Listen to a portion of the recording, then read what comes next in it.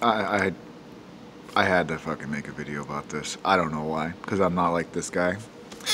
But I'm fucking mind blown right now that two black dudes were sitting in a fucking Starbucks and went to jail.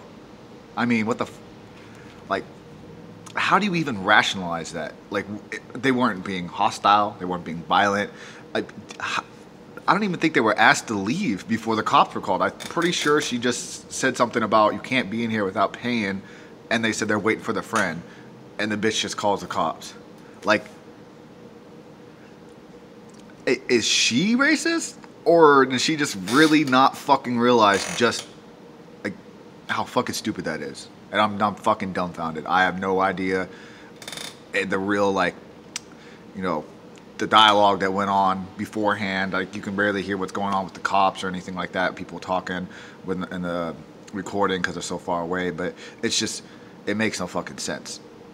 It makes even less sense that they didn't just come there, ask them what happened, and arrest them, but they sat around for like ever, like sitting here like they were fucking interrogating these motherfuckers like they were about to bomb the fucking Starbucks or something. What the fuck?